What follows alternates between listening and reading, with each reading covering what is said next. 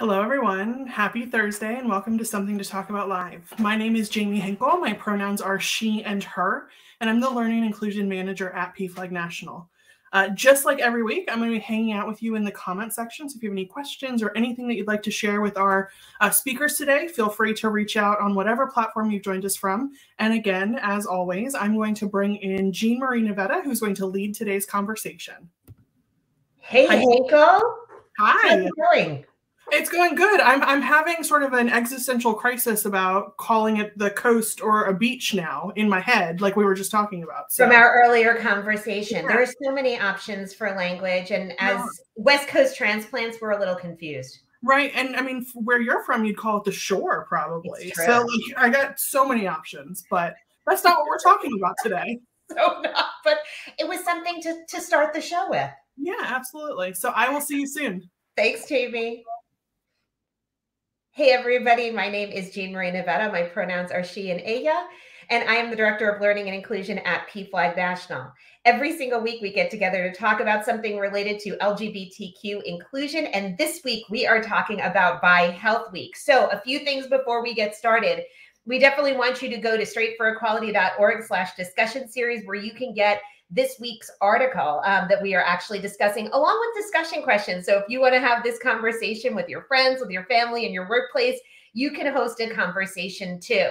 And let me just give you a little bit of background to today's conversation. So as I mentioned, we are commemorating Bi Health Week. It is something that is sponsored by the Bisexual Resource Center, which we're going to be talking about today. It has a couple of goals. It wants to raise awareness about the bisexual plus community's social, economic, and health disparities, advocate for resources, and inspire actions to improve the well-being of Bi plus people. This year's theme is all about connection. And to make some of those connections and to really get this conversation going, I want to introduce our two guests. First, I would love to bring in Andrea Holland, who is a nonprofit fundraising specialist, but also a member of the BRC Board of Directors. Hello, Andrea. Hello. And I'd also like to bring in Mackenzie Hart from PFLAG National, our fabulous learning and inclusion coordinator and a member of my team, which always makes me excited that we are all reunited here. So Andrea and Mackenzie, thank you so much for being with us this week. Thank you. Before we go into the conversation, because there is so much I think that we really need to get into, because I think there's a lot of misinformation in this space. I think there's a lot of people who are lacking resources in this space. Andrea, could you tell us a little bit about the Bisexual Resource Center? Yeah, so the Bisexual Resource Center, or BRC for short, has been around since 1985. So coming up on 40 years here in just a short time. We have always been a resource and advocacy organization and also a connection organization. So we do have peer-led support groups and really just trying to build more community for people who identify as Bi+. Fantastic. So the article that we were looking at this week, which was in Prevention Magazine, had some statistics around the health experiences of people who are bi. And one of the ones that really stood out for me was this, which was that 33% of women who identify as bi, 39% of men who identify as bi are not out, or we see that a lot of them are not out to their healthcare professionals. So a lot of people not disclosing information that's really, really important to actual healthcare outcomes. So there are lots of pretty scary statistics out there when it comes to Bi+ people and experiences with the healthcare system. So maybe, Andrea, we could start with you, and then Mackenzie, we can move down to you and talk about what some of those top line findings are that people should be aware of. Yeah, so the bisexual, Bi+ people make up the majority of the LGBTQIA+ spectrum. But very, very few of us are either out or are open, because not only do we face stigma from the heterosexual world, but we also face stigma within the LGBTQ community. If you're a bisexual man, you're just too scared to come out as gay, or if you're a bisexual woman, you need to pick a side and you're having fun, or it's a phase. And so it's very difficult for us to come out all the time we're having to come out. So often we are also our sexual preference or our sexual orientation is assumed based on the perceived gender of our partner. So myself, I am married to a cis-het man, a cisgender heterosexual male. And so everybody assumes that I'm straight, and it's just an assumption out there. And so I constantly have to come out and make that part of a proactive process that I do in my life. And doing that constantly is just exhausting. And so with healthcare providers, but also with friends, family, coworkers, it's just this constant coming out process. And so that gets exhausting. Mackenzie, how would you add on to that?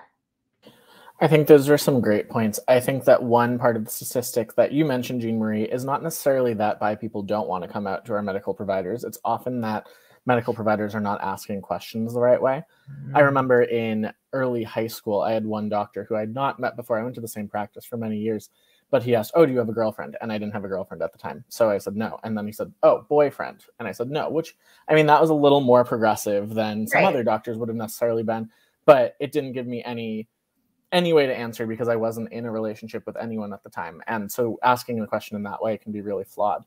But I'd also mention that some statistics about healthcare that go beyond just the medical portion of healthcare, but into mental health, show that people who are bi plus tend to face higher rates of mood disorders, substance abuse, mental illness, and intimate partner violence, all things that are related to health and well-being in some way.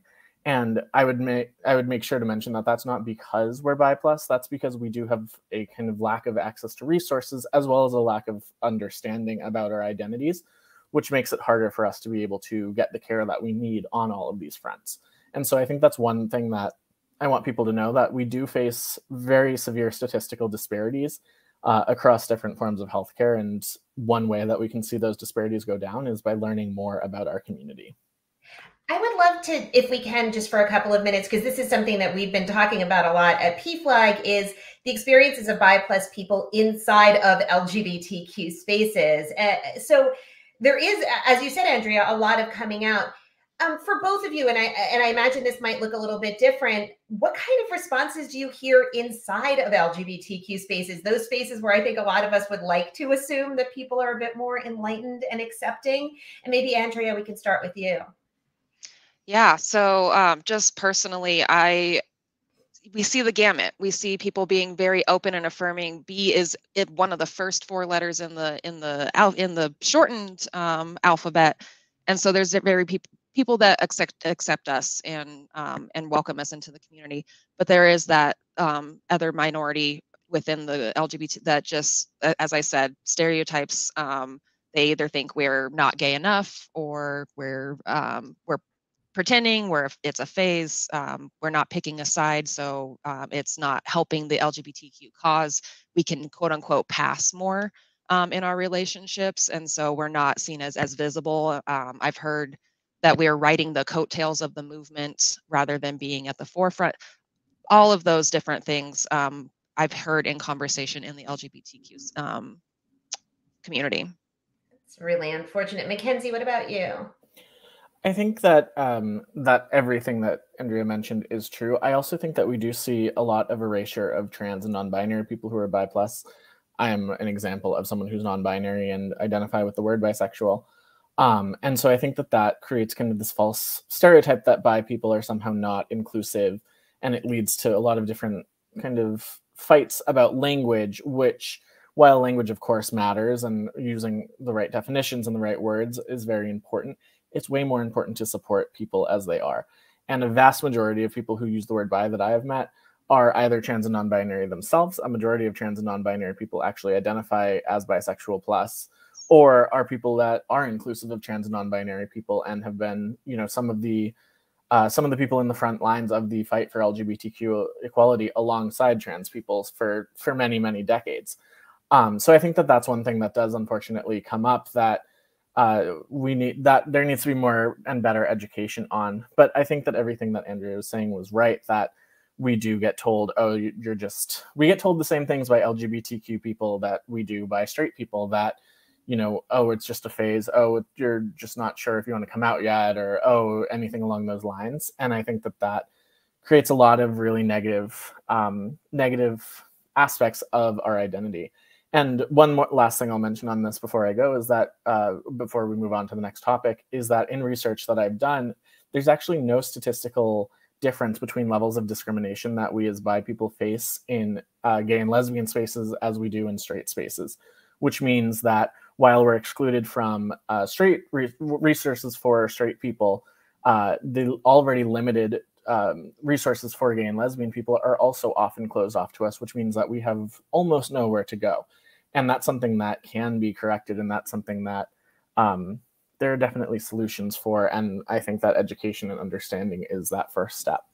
I have to say, I have a lot of gratitude towards you, Mackenzie, for teaching me some of these things. And especially that last statistic that you mentioned, which to me was a tremendous wake-up call, because, you know, I know what exclusion feels like, but knowing that you're getting excluded in every possible space that you can go into, especially those where we would think that you would find community, is really disappointing. And if that isn't a call to action, I don't know exactly what would be. So can we talk a little bit about your own experiences with healthcare providers and how this has played out for you? Because I think, you know, there's a lot of conversation that we can have year round about bi visibility and the issues that people who are bi plus are facing. But this is very much focused on that healthcare experience. So Andrea, we'll start with you. We'll go to Mackenzie too. Have you had some positive experiences with healthcare providers, or maybe have there been some negative ones? And what did those sound and feel like? How did it change your relationship to the healthcare system? Yeah, that's a good question. On positive experiences, I am struggling, honestly, to think of one. I also, is similar to Mackenzie, I'm also non-binary as well. And so there's both physical discrimination based on that, but also, again, I am assumed straight because of the relationship that I happen to be in. And so the questions that healthcare providers are often asking me are geared towards somebody who would identify as straight, and they're not necessarily asking me those questions that would get to other issues that I might be having because of either my sexual orientation or my gender identity. And so it's really just having the understanding that assuming somebody's sexual orientation or gender by look alone or by relationship status is not helpful to anyone, and things are being missed for people in terms of health disparities. We have higher rates of cancer in bi plus community, obesity, type 2 diabetes, cardiovascular health, all of these physical manifestations of health, as well as mental health, as Mackenzie mentioned, depression, anxiety, all of the minority stress just causes so many issues in the bi plus community. And so healthcare providers not having that understanding and coming in with assumptions rather than being open and asking the right questions just exacerbates the problem. Yeah. And Mackenzie, what about you? I know that you did mention your one experience with a doctor. What has it been like for you? And how has this shown up? And how has it influenced in some ways the way you even approach healthcare providers when you are in those settings? I've had some positive experiences, which was that one doctor I had asked a question along the lines of, if you were seeking out a relationship, and I apologize for the noise down my street, which is a trend this week. But I was asked, you know, if you were seeking out relationships or relations, would you be seeking them out with women, men, or both?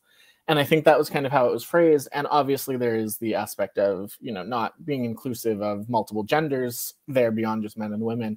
But it was a way that my doctor was able to show me that, oh, you know, she's at least aware of this. And this is something that, you know, she's not asking me very specific questions or framing it in such a way, but she is being inclusive. And so that from that point on, I felt safer with that doctor because I knew that, you know, she was aware of different things that would come up and aware partially of how to ask that question. That was several years ago. So I feel like if that were to happen that way again, I would probably take a moment to say, hey, you know, here's a better way to ask that question, but I really appreciate it.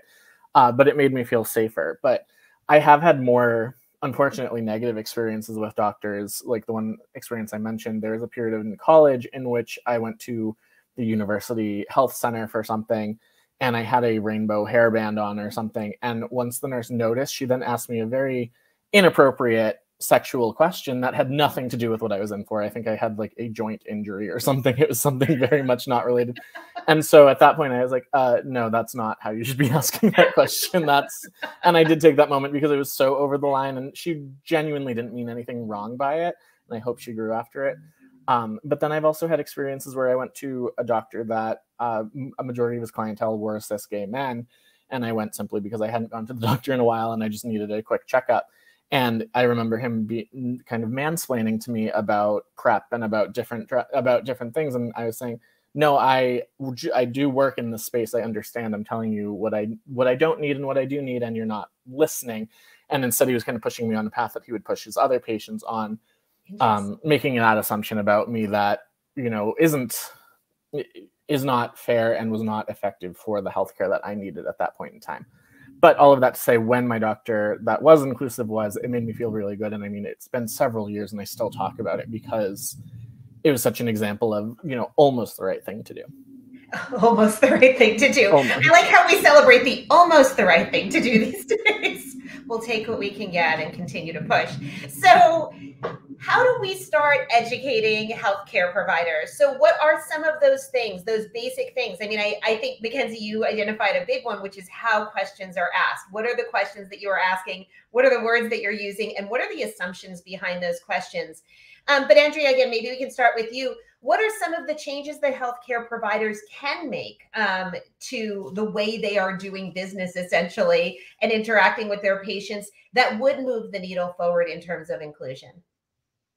Yeah, I think exactly what you and Mackenzie just said, just being aware of those biases, those internal biases that you might have. You see the world in a certain lens. We all do. And just being aware that not everybody fits that lens that you're looking through, and treating everybody the same, while sounds great, is not equitable. We talk about equality versus equitability. Is that a word? Equitability. It doesn't sound right. Here. It is now.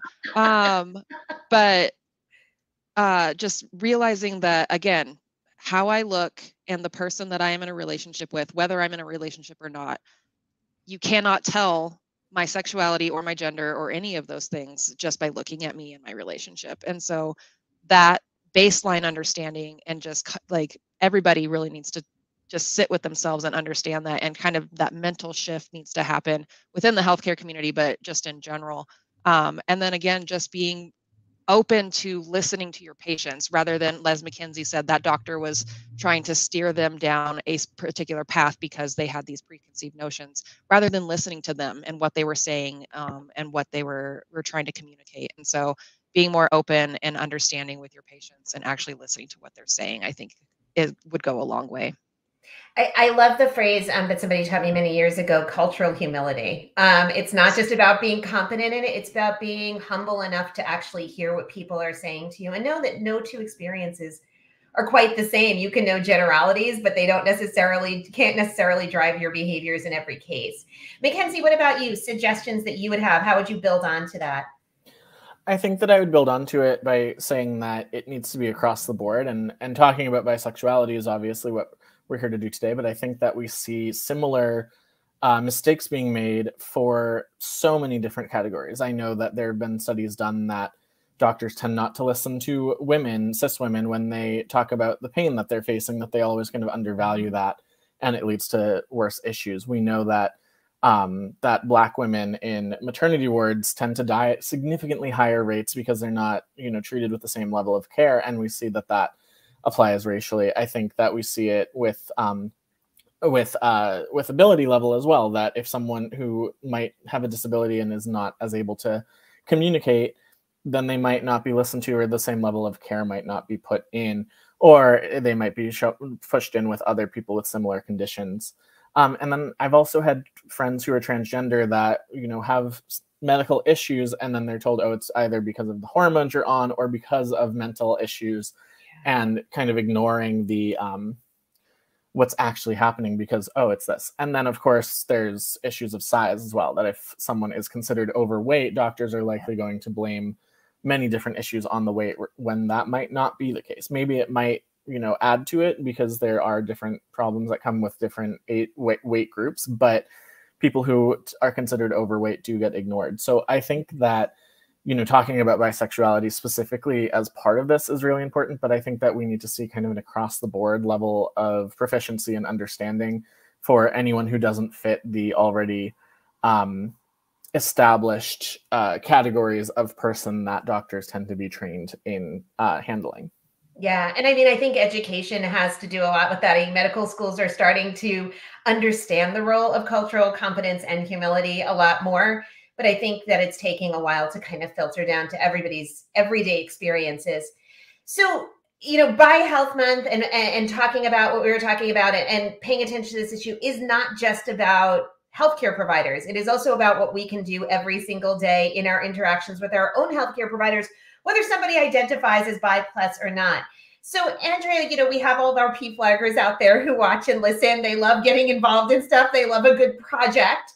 What are some of the things that like the everyday advocate can do, especially when they are visiting the doctor? Are there any things that they should be paying attention to and maybe conversations that they can queue up with healthcare providers? Because sometimes the privilege of it not being about you gives you a little bit more space to work comfortably. Any suggestions for people? Yeah, I mean, exactly what you said, having conversations with your healthcare provider. If you're noticing either biased language or, again, to Mackenzie's point, it doesn't necessarily have to be bi plus, but if they're ignoring you because you're a woman and you're in your pain levels or you're whatever the case may be, speaking up for yourself. I know that can be scary, especially if you're not feeling safe. I would never advocate for anybody to speak up if they're not feeling safe in a situation. But if you feel safe enough and you or have the agency to say something, absolutely encourage that. We also have resources on our website, the biresource.org, about talking to your healthcare providers about safe sex in particular. Again, this is geared more towards bi plus people, but it's pretty standard across the board questions that you could be asking your healthcare provider. There's also some resources for healthcare providers on what they should be paying attention to when they have bi plus identified individuals in their care. So lots of resources on our website, but just having the conversations and speaking up when you see something, it goes a long way, I think. And really, I would encourage everybody to check out the resources. There's some really, really good content up there, and it is very accessible, very digestible, and very easy to use. You don't have it doesn't take a heavy lift, and I really love things that immediately give you something to work with. Mackenzie, anything that you'd add on to that for, again, the everyday activist? I think that outside of healthcare situations, just growing as an ally, better understanding different bi perspectives, and pushing for bi inclusivity in policies, in culture, in media coverage is one of the most important things to do, because that creates awareness, which hopefully creates more understanding, which will eventually impact healthcare and make sure that that is something that's being paid attention to. But making sure that you're being as inclusive as possible in your personal life and also in your public and political and media life as well. So you have flawlessly queued up a transition to the next question, of course. Thank you so much. Did not plan it, but it shows that we are all in sync today, which makes me very happy, as it feels like the world sometimes is spinning out of control. So one of the parts of the article that we were reading this week that I found really interesting was that the author talked about their own experiences as a person who is bi and healthcare experiences, and talks about the disparities that are often experienced as first, because there's a lot of ignorance around these issues. Also, there is outright discrimination, but there was also quite a bit of conversation in the article about representation and seeing yourself, and how important it is that people who are bi plus have lots of examples of people like them that they can access in all walks of life. So, and that lack of representation makes it harder to get into these conversations sometimes. So I would love to know from both of you, what was there an impact to you of not seeing people like you? And if you did see people like you who helped you understand your identity, who was that and how did it feel? What did it bring you to? Because I think sometimes people don't understand how very important finding someone who has a similar background is. And maybe Mackenzie, we'll start with you on this one and then go to Andrea. I think one thing that I learned is that there's not a lack of people who are bi, and we see this in the statistics generally too, but there's a lack of coverage about people who are bi. I realized early on that, you know, many people who I already knew and respected who were famous, or at least semi-famous, were bi, and some of them even used that language and were out. You know, Billie Joe Armstrong, the lead singer of Green Day, Vanessa Carlton, the piano player, musician, and several others. Lady Gaga is probably one of the lead examples, but so rarely are they talked about accurately. And so I think what that kind of showed me was that, you know, there's just a severe lack of understanding and a lack of respect and a lack of language use that really plays out in a harmful way. And that's why I found it important to constantly reaffirm the language that I use in my identity. But I think that it also showed me that some people really, really struggle with understanding bisexuality as a concept, which, if I'm being honest, makes absolutely no sense to me. I don't understand why, you know, not judging your partner based solely on socially constructed gender roles or biologically constructed sexes. I don't understand why that's not the norm, first of all, but that's just my own radical thing.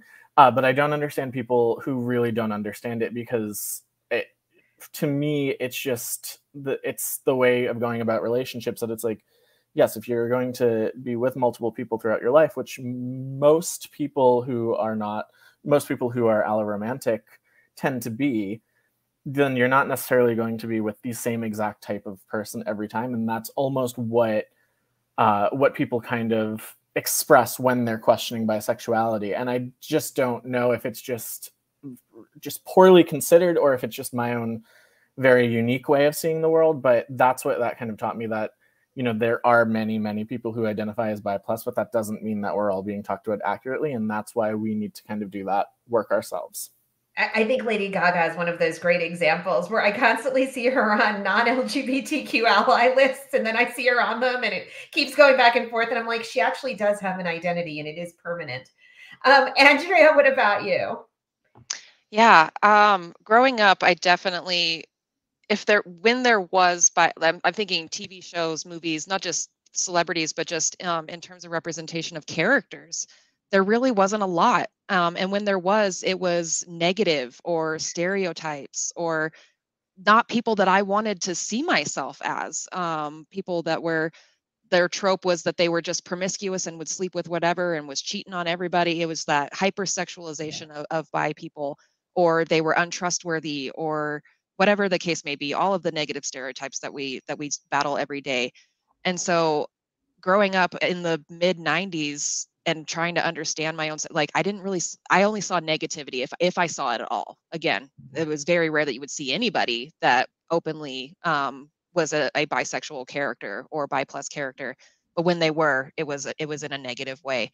And it really wasn't until late 2010s, like 2017 was a big, when Rosa Diaz came out as bi+ on Brooklyn Nine-Nine, in a very positive and just kind of like matter-of-fact way. She was like, "Oh, I'm dating a woman. Didn't you know I was bi?" And then the show just kind of kept going with it, and just having that normalization. It wasn't negatively stereotyped, but it also wasn't overly like publicized. It was just like, this is who she is, and that's part of her character, and then they moved on. And I thought that was incredibly important, just showing the normalization of people having multiple partners, but also different gendered or different people as partners. I still find it wild that we even need to talk about it as normalizing, because it is the most normal thing ever. People have different partners through their lives, and yet it feels like there is this extra hurdle that you're grappling with, and it really does feel so incredibly unfair and questioned in such a different way than it is in other spaces. We are almost out of time. I'm getting my warning that we've got to start wrapping up our conversation, but I want to say this is definitely not the final time that we are talking about this. Please make sure that everybody is checking in with the Bi Resource Center. Jamie is scrolling the link at the bottom of the page, and check out those resources, share those resources, and have these conversations. Andrea, Mackenzie, thank you so much for joining us, and thank you for everything that you're doing and how you're educating people like me too. Thank you. Well, we are almost to the end of another show. I need to remind everybody that we are still doing PFLAG's Read with Love campaign. So if you would like to learn more about our Read with Love campaign, please visit pflag.org/readwithlove. And right now we have some great books around bi identities on the screen right now that you should definitely check out if you'd like to know more. We will be back next week with a really fantastic show once again. I want to thank everybody for joining us. As we wrap up the same way every single week, we remind you to run fast, laugh hard, and most of all, be kind. Please get vaccinated. Please do what you need to do to be safe so we can be together again sometime soon. If you need help, please visit pflag.org/find to locate your nearest chapter, and we will see you next week on Something to Talk About Live. Bye, everybody.